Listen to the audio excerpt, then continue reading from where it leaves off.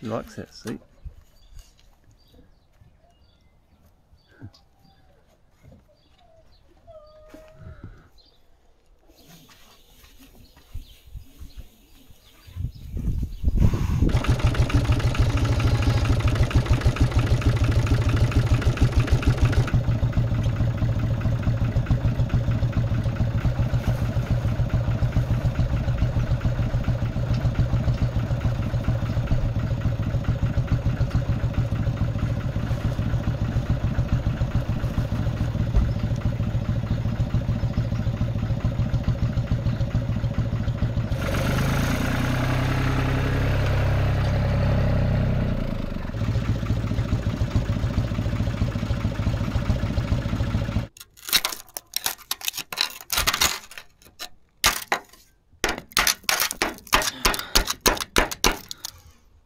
Got to fix up this old boat trailer today. As you can see, it's very rusty on these parts that are not galvanised. These will collapse if I leave it any longer, so yeah, time to replace those. There's a section here as well which I'll have to have a look at. I think it'll be alright if I just grind that back. I think that was 4mm thick steel, but it wasn't galvanised. That's the problem. That's what the salt water does to ungalvanised steel. It just eats it up. Once we've got it back on the road, I'll take that boat out for a blast. Do a bit of fishing.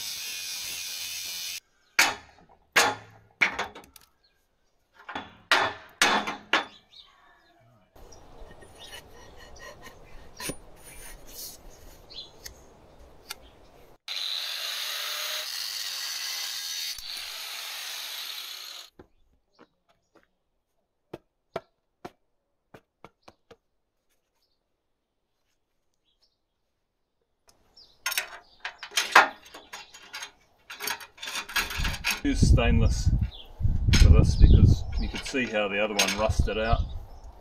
Stainless will last a lot longer.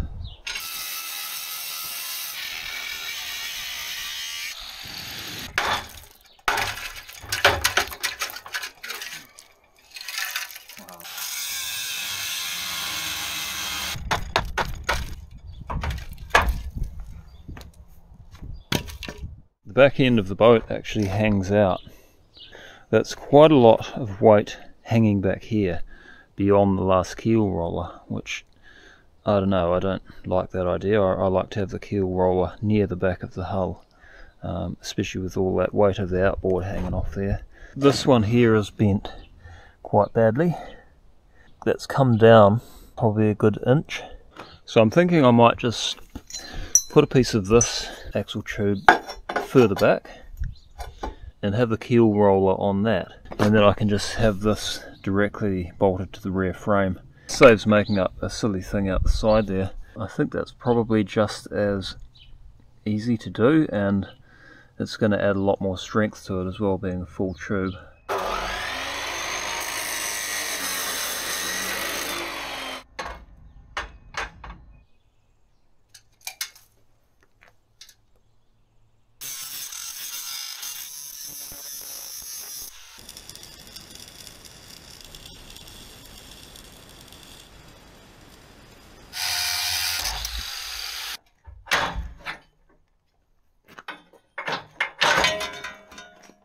Look how bent that is. Quite rusty as well, so we'll get rid of that.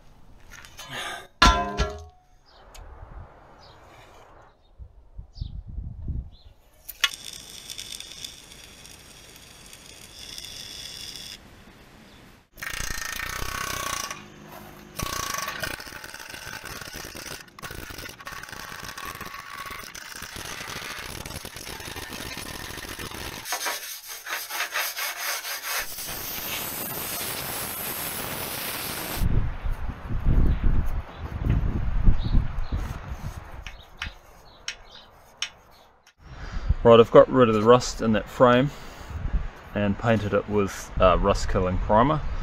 So now I can put the straps on here. I just have to bend it flat on each end.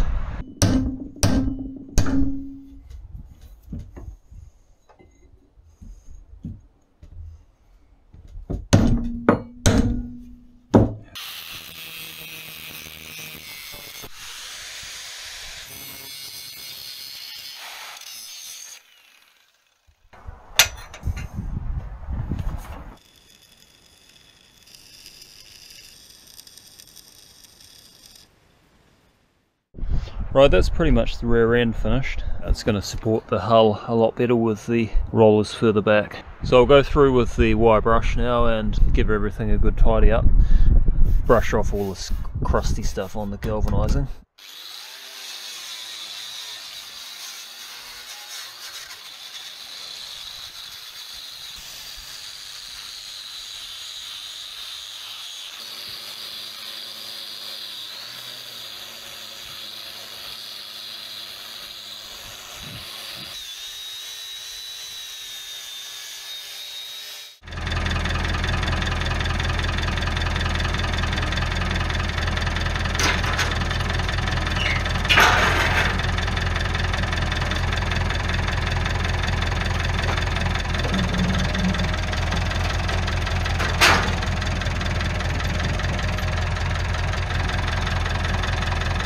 That doesn't look too bad at all underneath, just the odd little patch of rust, but nothing major.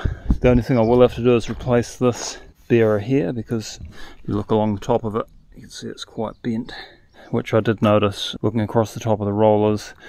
There is a bit of a dip here, and the bottom of the hull is actually perfectly straight, so I think we'll replace this one. I could push that down and bend it back, but it's just going to weaken it even further, so we might as well replace that, I think.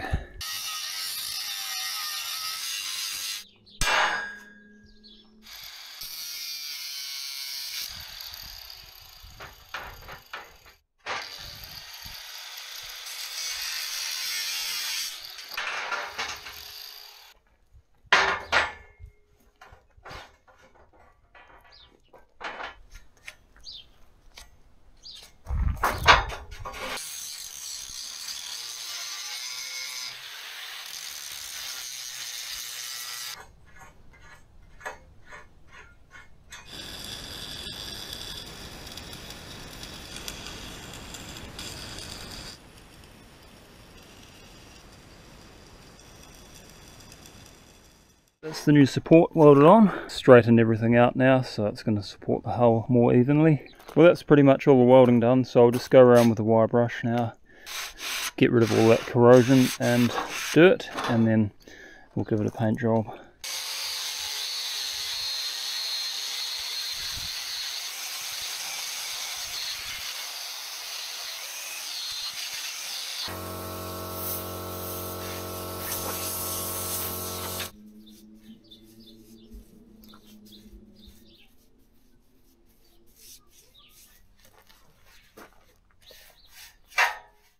Right, that's the first coat of paint, dry. Got a bit of rain last night, so it was good to seal it up before it rained. We'll strip this axle down, get all the rust off, and give it a paint job, and then it's ready to go back together.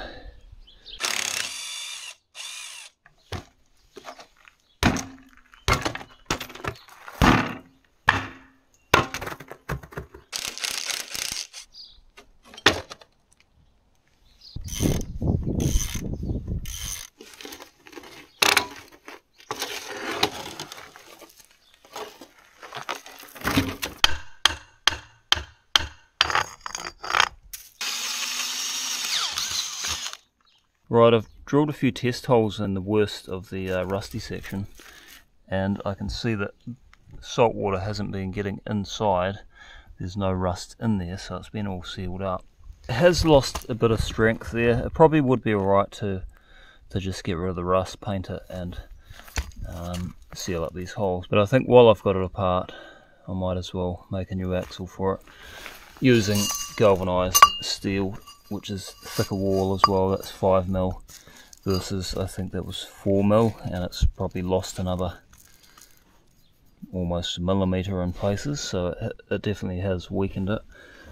Like, it probably would be right, but yeah, the last thing I want to do is be stranded with a broken axle in the middle of nowhere. When I turn it, you can see that hub moving, so I think it was never welded on straight in the first place. Yeah, might as well just build another one and make it straight. While I'm waiting for the parts to arrive, I'll work on these, get a little rust off the springs and everything, and give those a paint.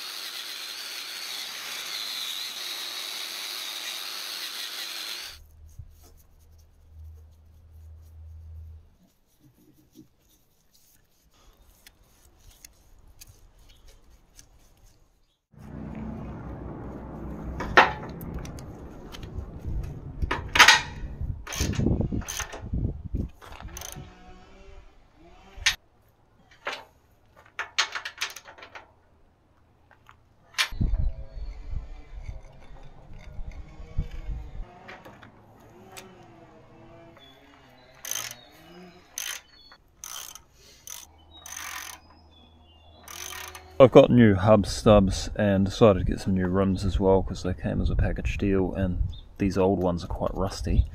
But the flange is further in on the new rims. It's kind of near the middle, whereas this one's near the outside. So the new axle is going to be slightly shorter to account for that. If I did it the same length, the wheels are going to be sticking outside the mudguard. So I've got to measure between the two holes, figure out where to cut the new axle. It'll be probably a little bit shorter than the original, so I'll just figure all that out, get cutting and welding. Put the stub axle into the axle tube about 20mm from the seal lip, so it's going to be that deep in. The edge of the tyre is going to be just inside the edge of the mudguard, and that leaves us plenty of room on the inside for different rims. Somewhere there should be good. We'll mark the locating hole.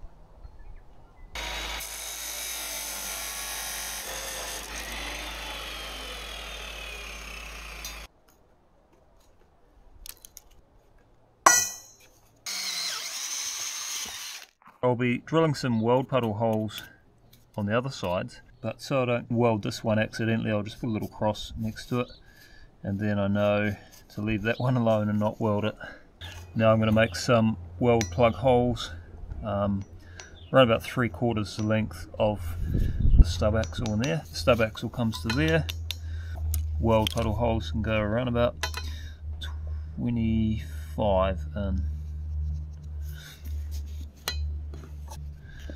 3 of those at each end, and then I'll fill those up with weld.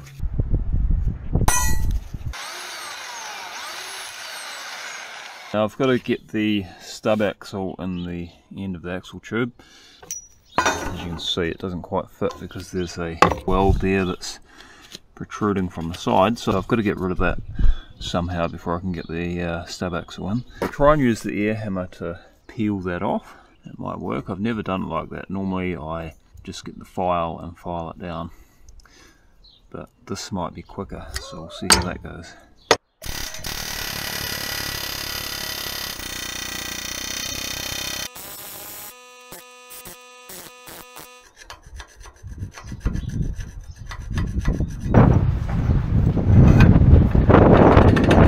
That worked pretty well. That's a lot quicker than filing it. I just had to finish off the last little bit with the file. So you can see the stub is loose in there now, so I've made some shims up just to bring it across to one side. That'll hold it in there firmly until I can tack it and centre it. So I'll do the other side and then we can weld them in.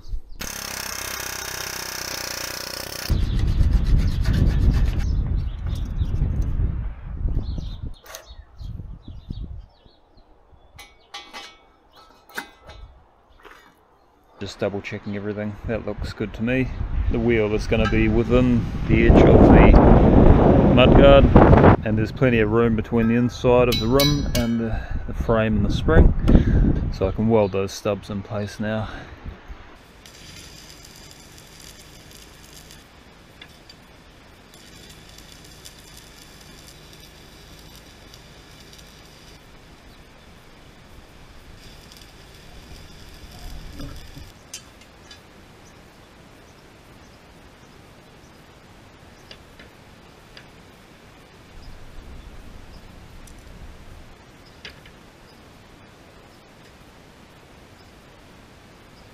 Put the straight edge along there, as long as it's sitting flat on that face, and then measure down. You can get it very, very accurate that way, taking into account the thickness of the shim, which is 0.5 of a millimetre, as the shim is only on two sides. If you had shims, equal thickness shims on all sides, then you don't have to worry about that. It's time to weld the plugs now, but first of all I'll drill through the shim, just to get a better weld in there. Use a carbide burr.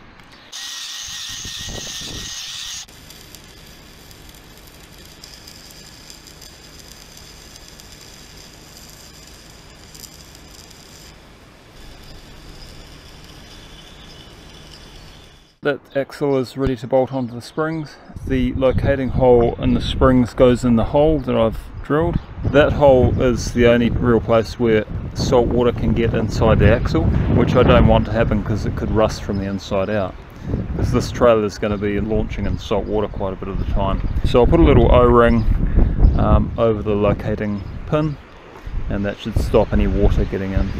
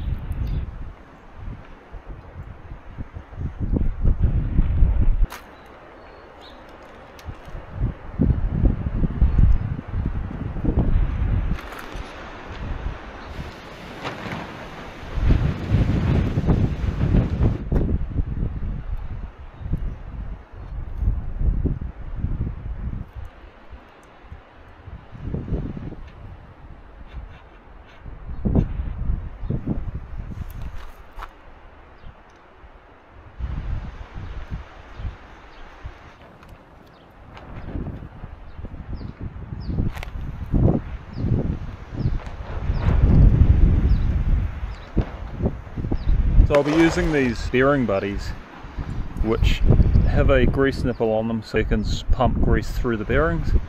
They're excellent for boat trailers because they keep the salt water out.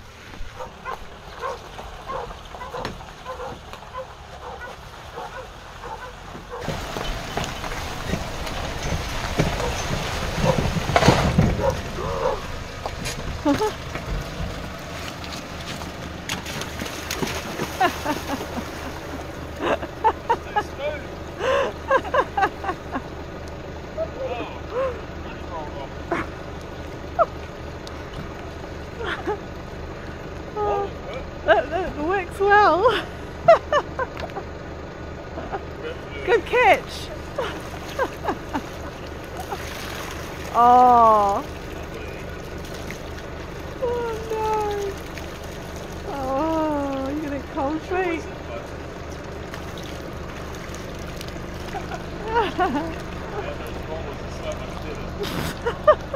Normally we have to shunt it off and push it. Oh, that was brilliant.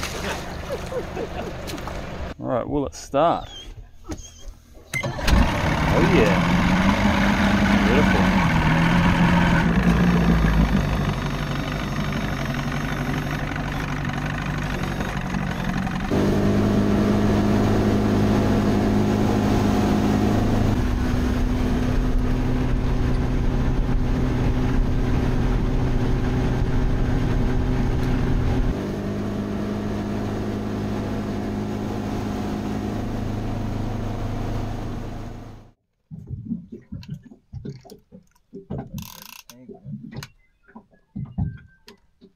There you go. I'm getting bites. Are you? Let's see. It's getting lots of nibbles. Well, that's awesome. That's what we want. What a beautiful spot. Oh, heavy. Bites. How can we Snapper. go? Oh. Oh. Come on. Come on. Whoa. Is it too heavy? There it is. Come on. Nice. Alright. Oh my god. Oh well, that's dinner, guys. Kawai for dinner? Yep. Yeah. High five. Good work, guys.